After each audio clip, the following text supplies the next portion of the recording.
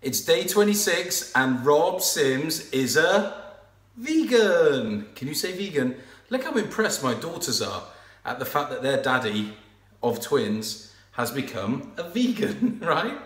That means no milk, no cheese, no eggs, and no meat. I'm 26 days into my journey.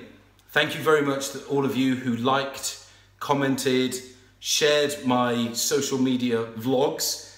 And yesterday I set a challenge to have more than 30 likes and more than 30 people liked. So I will continue with these videos.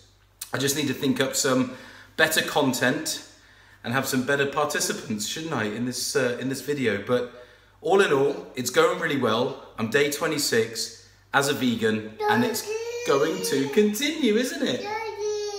Yeah.